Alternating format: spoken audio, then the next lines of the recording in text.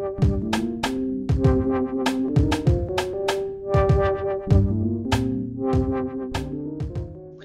my name is Brian Kolb at Applied CX. Welcome to another 5-minute tutorial from FEMAP and Nastran. This tutorial is going to cover how you can leverage already existing APIs to create your own custom programs that can fit any sort of need you might have. So APIs are incredibly powerful tools that can help automate tasks and often do things that are beyond FEMAP's default abilities. Taking the leap and learning how to write APIs can be a very daunting task. So there's plenty of information out there in the help file and on the web, but it can still be really hard to figure out how to go about writing code to do something. One thing that I found really useful was to go ahead and look at some of the already created APIs and use those, kind of work through what are the commands that I need to do something that I understand. So I'll work through each line and kind of write out in English what it's doing.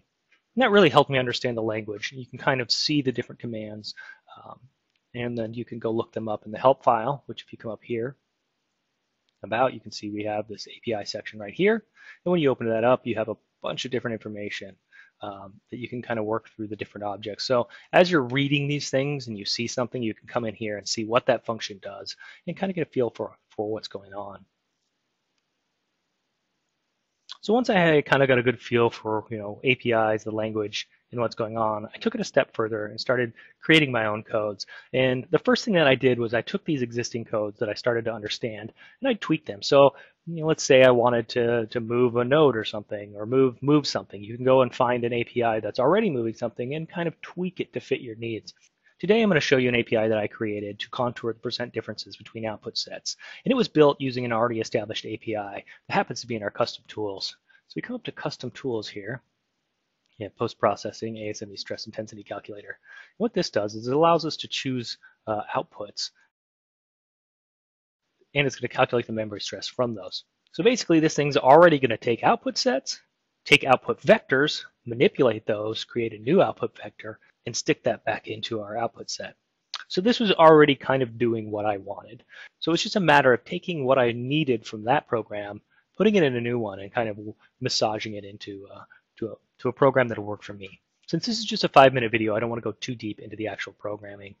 You can find a lot of these custom tool programs. They're all going to be in your install directory. So if you come in here to your program files, you've got FEMAP, you'll have this API folder, and in here you'll have all the different categories that you have up here. And so if we come down to post-processing, we have this ASME stress intensity calculator. You can open that up in Notepad. You can kind of get to see what's going on here.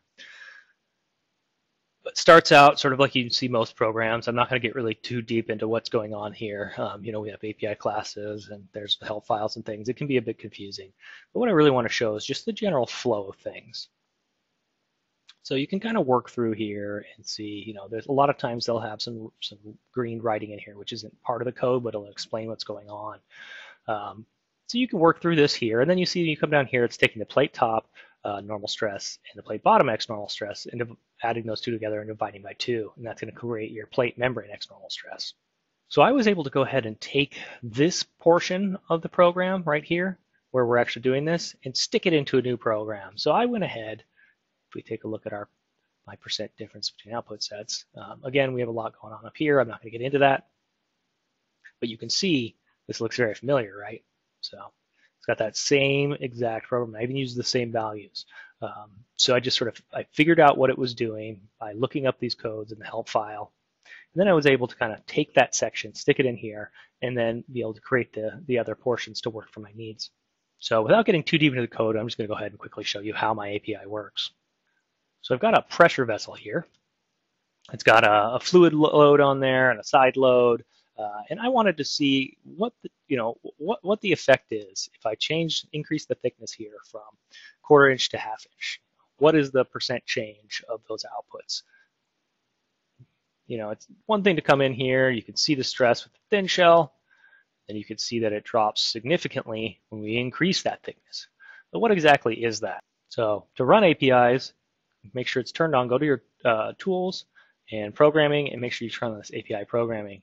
But when you do, this window will pop up. So you can see in here we've already opened up that program, and to run it we just have to hit play. So when we do that, it's going to come over here, and the way that I've written my program is it's going to say, pick output set for your original values. So we started with our thin shell, hit OK. then it's going to say pick the output set for your new value here. And then it's going to do those calculations that we saw earlier and dump it into this new output set. So for a second, let's select that. Now, if we come over here and click on this, everything breaks down because we don't have von Mises stress. We only have 2 output vectors in here, and those are going to be plate top percent change and plate bottom percent change. Doesn't matter what we select because I set this up to be able to contour a double-sided planar.